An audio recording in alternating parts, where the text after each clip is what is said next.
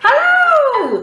It's story time here with Dance Rocks. I'm Jo, and it's lovely to have you here with us in our cosy little story corner.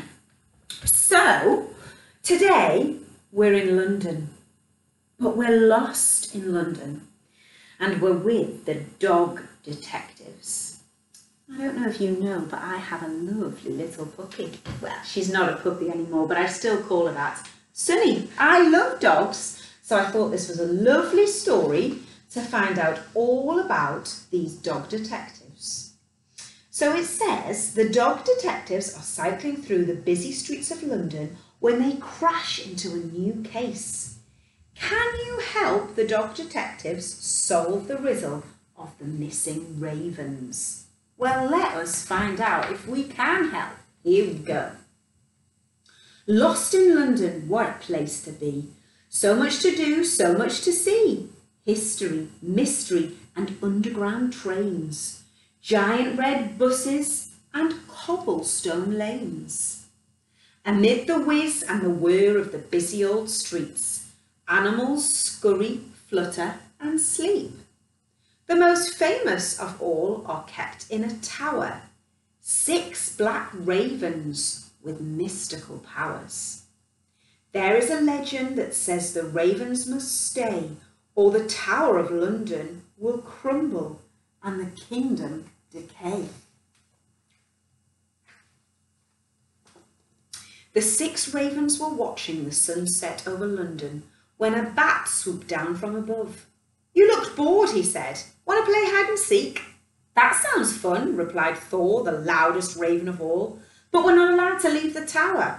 "Don't worry," said the bat. "I promise to find you all before bedtime. I'll start counting. 1, 2, 3. Next morning, the dog detectives, Detective Jack and Deputy Poco Loco, were a foxtrot away when... "Halt!" a police officer shouted. Detective Jack swerved and tumbled into a newspaper stand. "London is doomed!" cried the officer. "We must find the ravens!" "Fear not," said Detective Jack. "We'll have this case wrapped up in time for afternoon tea. You can bet your biscuit on it." They raced along the River Thames to the London Eye. "Top of the morning to you," came a voice from the ticket desk. "I'm the Rat Riddler, the eyes and ears of the city." "Do you know about the missing ravens?" asked Detective Jack. "Like a genie, I'll give you 3 clues," said the Rat Riddler. "Clue number 1, I have a face and 2 hands but cannot walk.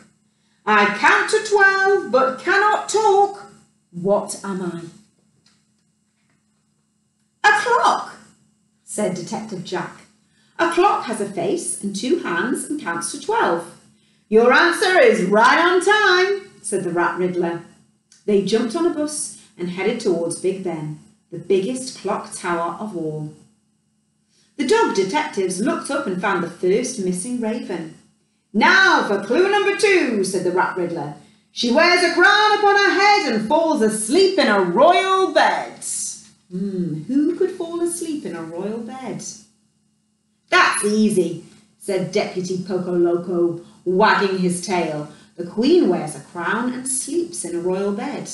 The team cycled to the gates of Buckingham Palace and spotted the second missing raven. "Smashing," said the Rat Riddler. "And now for my final clue. I wear bark, grow leaves and shade parks. What am I?" "A tree wears bark, grows leaves and shades parks," cried Deputy Poco Loco. The dog detectives pedalled full tilt through the parks of London until high in the treetops they saw the 3rd missing raven. "What better place to hide than Hyde Park?" said Detective Jack.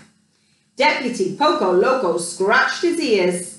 "If I were a raven, I'd hide somewhere busy and loud to be hidden away in the bustling crowd." The team wormed their way through the red buses and honking black cars. There among the clatter and chatter of Trafalgar Square was the 4th missing raven. "Well done, Deputy," said Detective Jack. If I were a raven, I'd feel right at home, nestled high up in the roof of a dome. The team jumped back on their bikes and hot-dogged it to the biggest dome in the city. They ran up the steps of St. Paul's Cathedral and pushed open the heavy wooden doors.